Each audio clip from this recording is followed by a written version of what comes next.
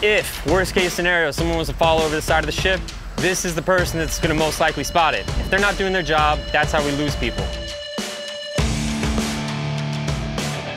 It's one of the oldest rates in the Navy, actually.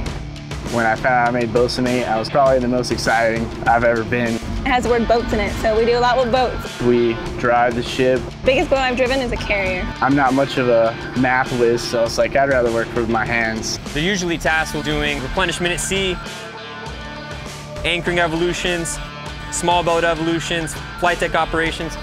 You're painting, you're driving boats, you're doing maintenance, you're standing watch. We are in charge of all the life-saving equipment on board the ship, all the life vests. Somebody falls overboard, they go out there and save them. There's a lot of things to do as a boatswain. You'll never run out of work to do. We're like the go-to people. You're basically the officer deck right-hand man.